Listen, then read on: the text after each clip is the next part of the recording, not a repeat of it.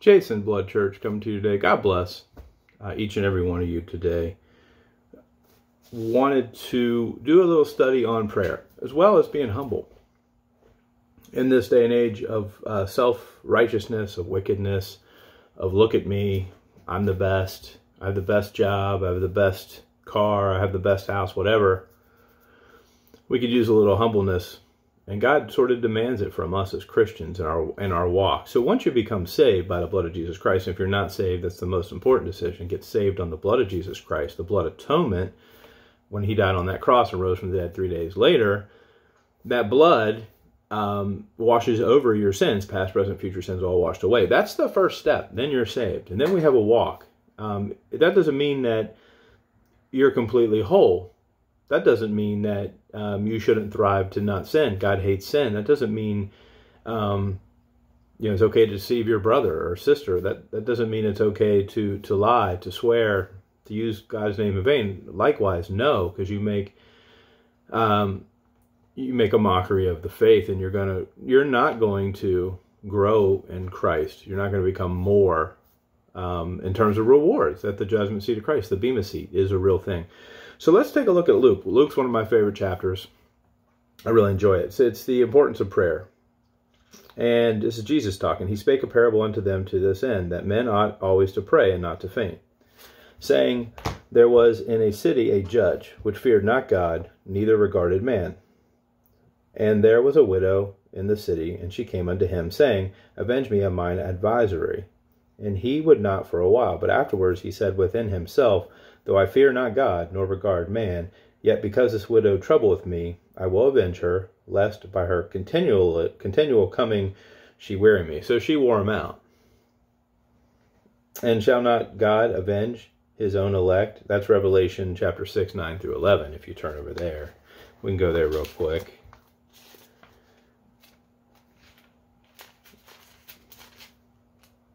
Should have marked that page.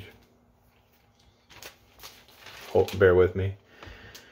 And when he opened the fifth seal, and I saw under the altar the souls of them that were slain for the word of God, and for the testimony which they held. And they cried with a loud voice, saying, how long, O Lord, holy and true, dost thou not judge and avenge our blood on them that dwell on the earth?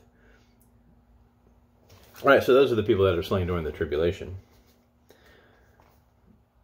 And in verse 7, it continues after avenge his own elect, back in Luke chapter 18, which cried day and night unto him, though he bear along with them. I tell you that he will avenge them speedily. Nevertheless, when the Son of Man cometh, shall he find faith on the earth. So that'll be the second advent. And that goes well with what we just looked at Revelation chapter 6, with the tribulation saints having their head cut off and removed for not taking the mark of the beast. All right, so... and then verse 9 to 14, I really like this. This is the heart attitude that one must have with prayer. And also it talks about humbling yourself. And again, I think that's important. So it's important to, humble yourself. It's important to do these things. Let's take a look at the verses. Verse 9, and he spake this parable unto certain which trusted in themselves that they were righteous and despised others. 2 men went up into the temple to pray. The one a Pharisees, and the other a publican. The Pharisee stood and prayed thus with himself, God, I thank thee that I am not as other men are, extortioners, unjust, adulterers, or even as this publican. So again, you see the pride. You definitely see this guy has an attitude of his own self-righteousness, and that he is righteous due to his own works, that he's not an adulterer, he's not like this publican. Verse 12, I fast twice in the week, and I give tithes to all that I possess. Remember, they're under the law at this point in time. And the publican standing afar off would not lift up so much as his eyes unto heaven, but smote upon his breast, saying, God, be merciful to me, a sinner. So this guy truly was humbled. He knew that he was a sinner. He knew that he wasn't righteous in the eyes of God. He knew that he, like us, has a sin problem. Verse 14, I tell you, this man went down to his house justified rather than the other. For everyone that exalteth himself shall be abased, and he that humbleth himself shall be exalted. Do you humble yourself? I guess that's my message today. Do you truly humble yourself? We certainly could use this kind of quality prayer in our life, where we realize that, we're nothing but filthy rags. All of our works mean naught in the eyes of the Lord. And are you doing the work by giving the gospel? Are you passing out tracts? I mean, these are the things that are only worthy to God. And yes, he loves us enough to die for us, but at the same time, you have to realize that we're nothing without the Lord Jesus Christ, without the Holy Ghost within us.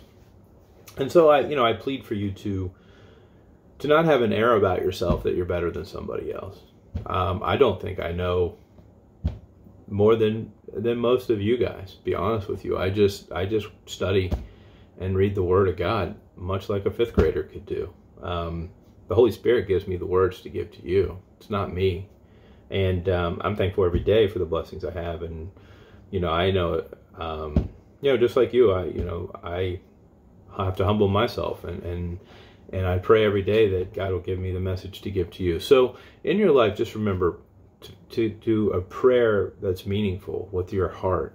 It's, again, some people believe if you just pray a prayer, you're saved. Well, no, if your heart doesn't believe that Jesus Christ died on a cross for you, well, then you're not saved.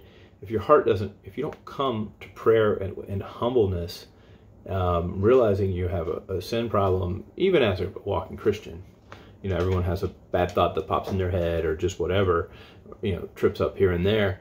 You have to realize that it's not what you do that makes you righteous in the eyes of God. It's God did all the work. Jesus Christ did all the work on that cross, and we're just trying to walk with Him and bear the same burden that Jesus did, so we can receive rewards in heaven. There will be Christians that are naked in heaven. I hate to say it. I think that's at Revelation 3. We can look there just real quick. If I can find the verse off real quick, if I didn't have it marked. Let's see, Revelation 3.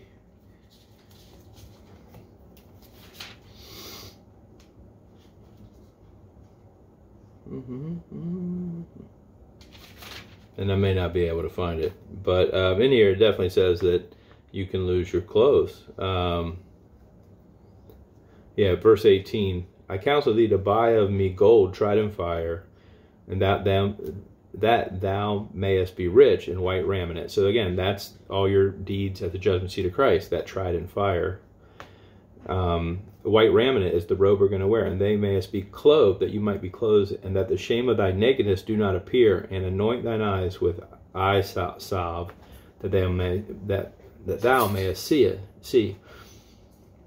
And let's see here. So again, you can lose your clothes, certainly, and that's actually to the church of Laodicea in this section, which is the church age today from 1900 forward. So anyway, this is just a quick message. We do need to do works so we're not naked.